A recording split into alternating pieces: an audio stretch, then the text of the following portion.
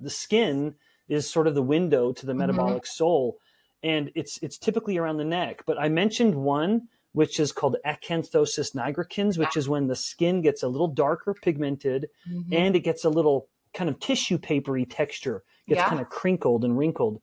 And this kind of hyperplastic or this spastic growth of skin layers. And then you get the skin tags along those same areas, typically wherever there's a skin fold around the neck. Yeah. If the person's a little heavier, or the armpits is more common as well. But people often look at those kinds of things and just sort of groan in despair, thinking that there's nothing they can do. Right. Those will go away. Yeah. They will be completely gone. The skin will return to its natural texture and pigment. The skin tags will just fade away and get kind of reabsorbed, if you will, back into the layer of the skin.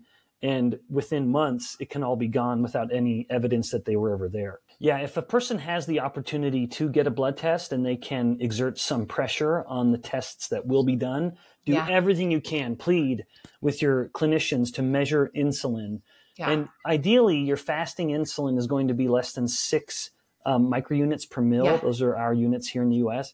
And then if the number goes up, let's say, to around the low teens, that's not ideal. And of course, it's higher teens and the 20s beyond. That's very, very problematic. Yeah. I say the not ideal part because, like every hormone in the body, insulin has a rhythm to it.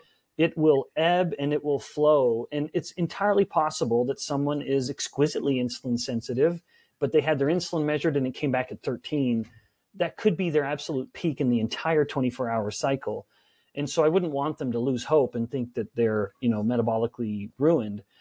That's why it's nice, as much as I'm an advocate of measuring fasting insulin, look at your triglyceride to HDL ratio. You will always get your lipids measured. Even if you can't convince your clinician to measure fasting insulin, you can throw the LDL number out the window. It is so irrelevant.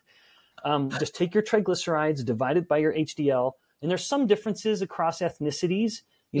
From blacks to Caucasians to Asians to Hispanics. Yeah. It's sort of, and South Asians, it sort of spreads out a little bit where Caucasians and Asians, ideally that number is less than 1.5.